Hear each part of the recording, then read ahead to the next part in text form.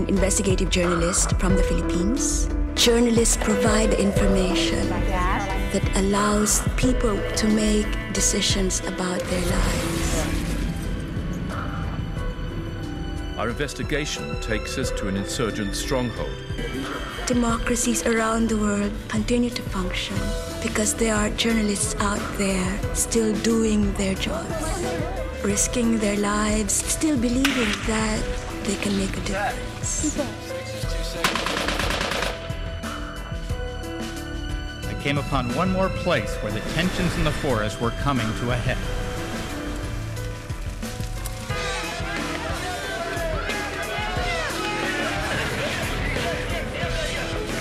In order to tell the story, someone like that had to be shown. He was still very frightened. He said that if the government knew that he had come to talk with me, he would be punished. If I could take it back, I would. Every single case of these unsolved civil rights murders was initiated by a reporter.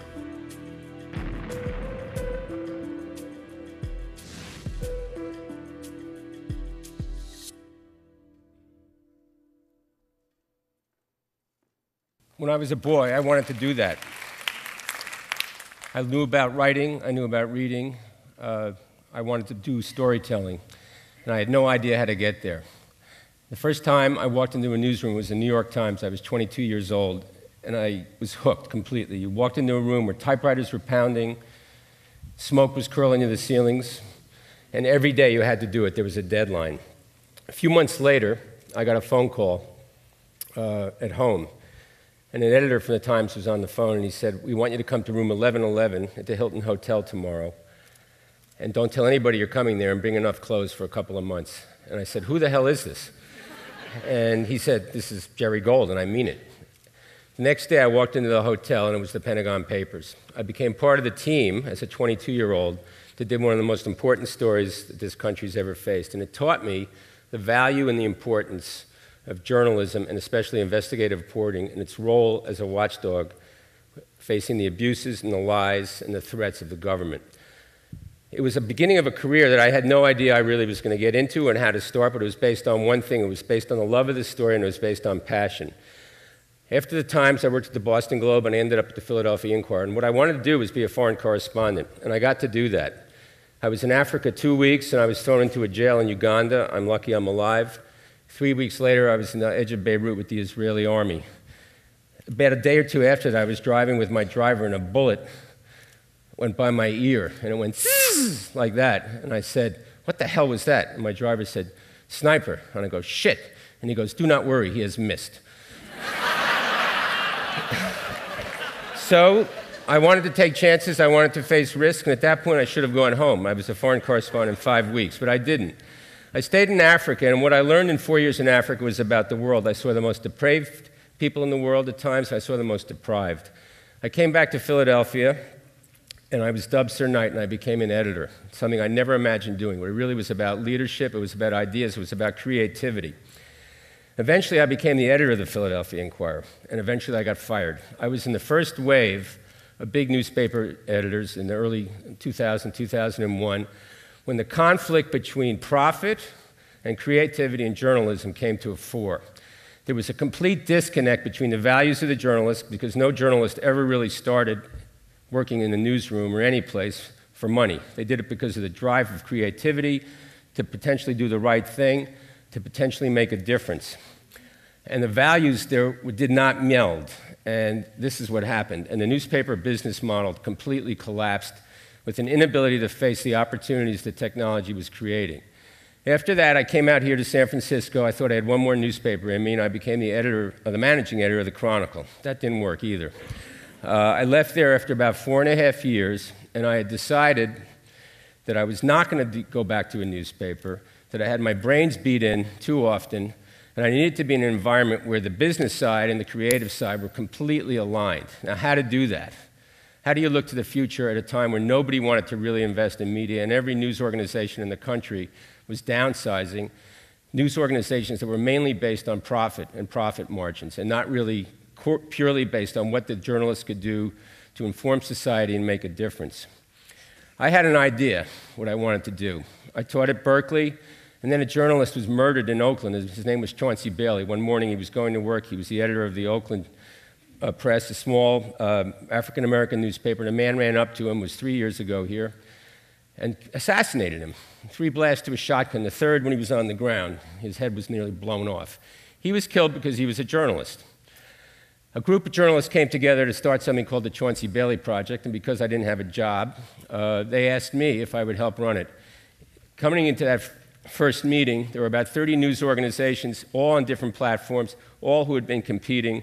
How do you get them to work together? Through collaboration and being driven by the story. The story was to try and figure out why Chauncey Bailey was murdered and to try and figure out what he was working on that would have gotten him killed. We did it. After about a year and a half, an incredible amount of storytelling and through an incredible amount of work and focus on what the story was, there were many indictments, and the trial of Chauncey Bailey's alleged killers is now going on in Oakland. But that taught me something. It really showed me the necessity of working together in this new model. So eventually, the Center for Investigative Reporting, which has been in existence since 1977, approached me about becoming the executive director. I had never worked in a nonprofit. I had no idea how to raise money. I really, if I think about it now, would never have done it. Because it's a bitch. But it's incredibly rewarding. And what we're talking about here today is passion and drive and love. And this is what I love. I loved the newsroom the first time I walked into it. I can't believe it, over 40 years ago. And I love the storytelling today. But I had a very different idea. I wanted to take the core story. The core is the center. And think about the spokes of a wheel and all different spokes and platforms, the way people get storytelling today. It was really not a totally new idea, but it was a very different idea. When you worked in a newspaper, you put the story in the newspaper. The internet came, you put the story on the internet. How do you evolve into an organization where at the core of the story, which in the inception, and our model is around unique, high-quality investigative reporting that can be trusted, create a team of people who have the skills to take that core story and create it on every platform. So if it's a print version, you have a print team, you have multimedia, you have video, which I agree is crucial to the future. You have interactive, you have radio. And when I went around and started to try and raise money, the foundations, they looked at me and thought I was crazy. This is right at the beginning of 2008. The stock market was crashing. Foundations were not giving out money. And I went around and people gave me the fisheye.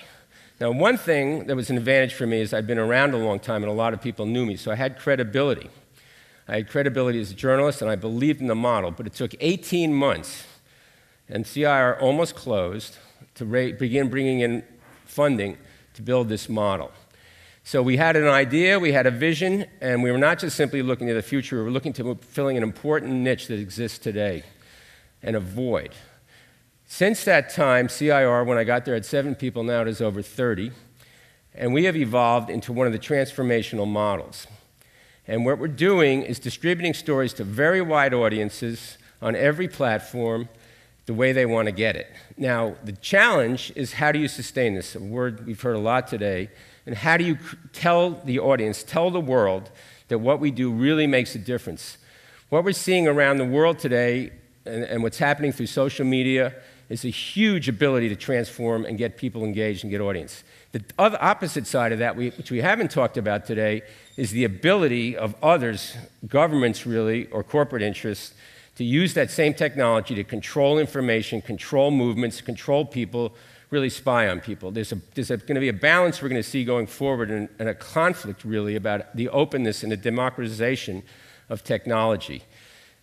So I just want to give you an example of what we're doing because it's really remarkable. In the next week, we're going to do a story about seismic safety in schools in California. We've worked on it 19 months. This is not something you do with normal journalists. This is really difficult work. We've literally looked at tens of thousands of pages of documents. We've found information, hundreds of interviews, getting people on the record. We've created a database, and this is really where you get to the new model of over every school in California, K through 12, over 10,000 schools. We had a conference call yesterday with 80 journalists from a news organization that's around California. Every one of their sites is going to use this story. The story will be broadcast nationally. The story will broadcast in every market in California on commercial TV. It'll be broadcast on public radio throughout California and in NPR. It'll be in newspapers throughout California. And it's going to be on every website we can get it on. It also, and this is where you really need to think differently, who is the target audience of this story? We hope to get results. We hope to impact change. We hope to do a story. Frequently, investigative reporting and journalism is done after the fact when you identify victims. We all know about the lead up to the Iraq War. We know about the financial collapse of the banking, the huge criticism justified about journalism. Why didn't we know about this? How do you do a story and get impact and results before the disaster happens? That's what we're hoping to do. One amazing element of this story, and it really gets to what you just heard about youth, one of the youngest staff members said, who really needs to know about this? It's kids in school. We did a coloring book. I said, what? So she said, let me try a coloring book. We've had orders for over 40,000 of these coloring books in California schools. It's going to be in 2 versions of Chinese, Vietnamese, Korean, English, and Spanish. I never would have thought about that. It's another way to get a story out. The challenge we face now is how do you sustain this? How do you keep it going? We're charging for our content.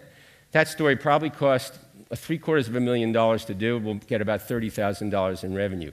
So I want to ask all of you, not for anything, but to really think about how with your brain power, your understanding of technology, your understanding of where this is going and how social media is moving, how information is moving, how new platforms are going to be created, to somehow come together and work with people like me to solve this problem and really serve society. This is a crucial issue for all of us. It's a global issue, it's a local issue, and it's something that we have to educate the public about and really find a solution. Thank you.